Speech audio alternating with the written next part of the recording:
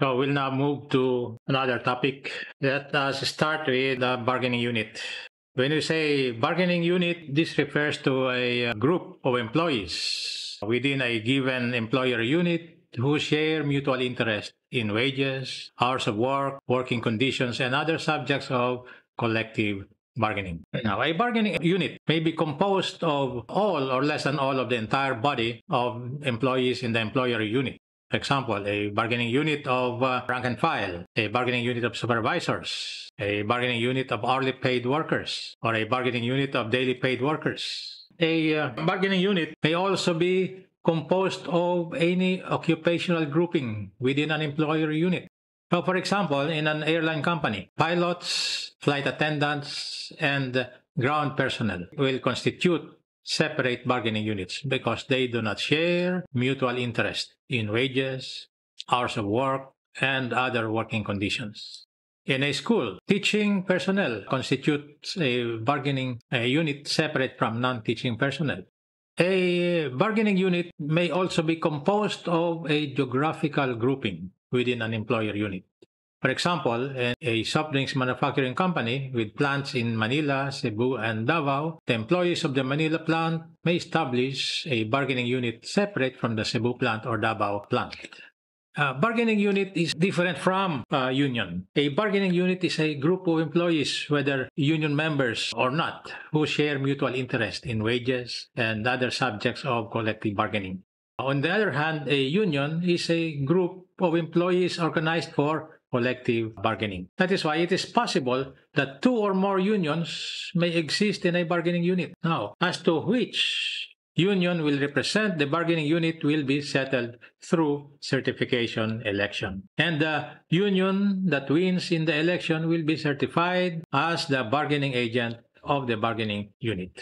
The bargaining unit must be appropriate. And to be considered as appropriate, the bargaining unit must be composed of employees who have substantial mutual interest in wages, hours of work, and other subjects of collective bargaining.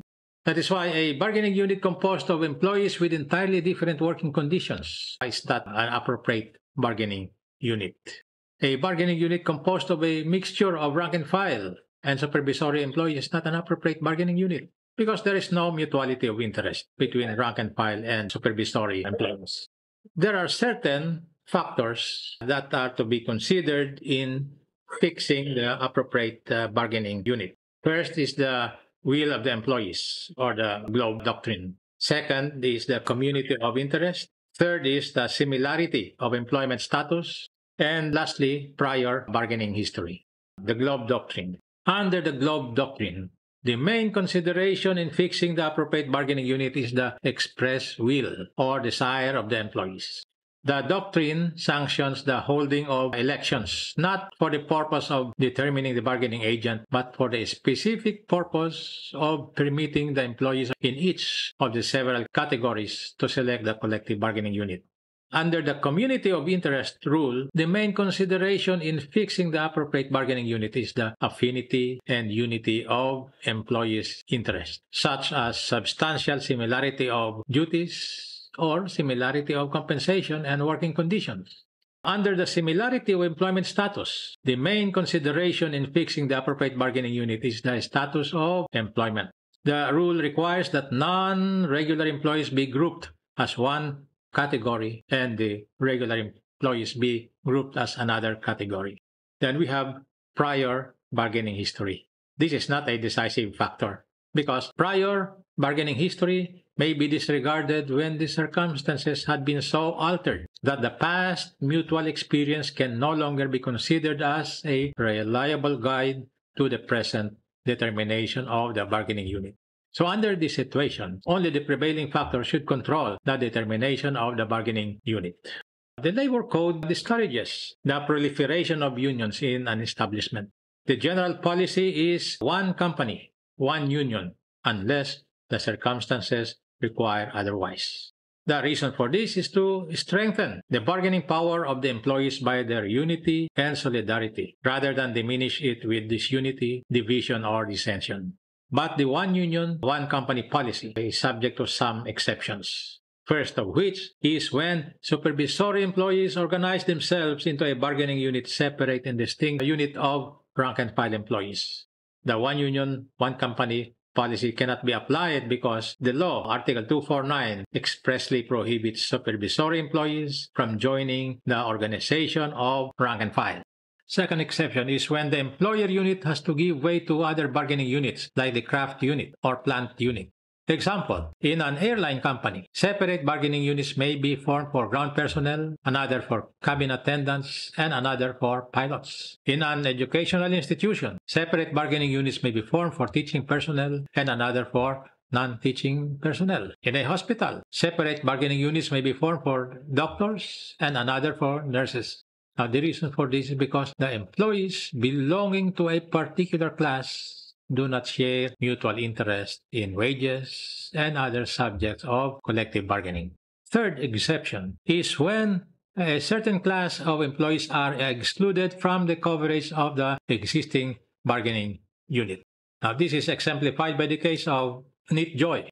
Now, in this case, Union 1 is the certified bargaining agent representing only the daily paid rank and file employees. Later, the monthly paid rank and file employees organized Union Number 2 and filed a petition for certification election.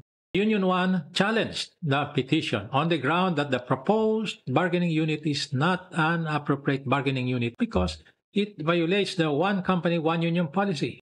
Now, so the issue here is whether the monthly paid rank and file employees can be considered as an appropriate bargaining unit, separate and distinct from the existing unit of daily paid rank and file employees. And what was the ruling of the Supreme Court? The Supreme Court ruled that the monthly paid rank and file employees can constitute an appropriate bargaining unit because the bargaining history of the company has consistently been limited to the regular rank and file daily paid employees. The monthly paid employees were never included in the scope of the bargaining unit.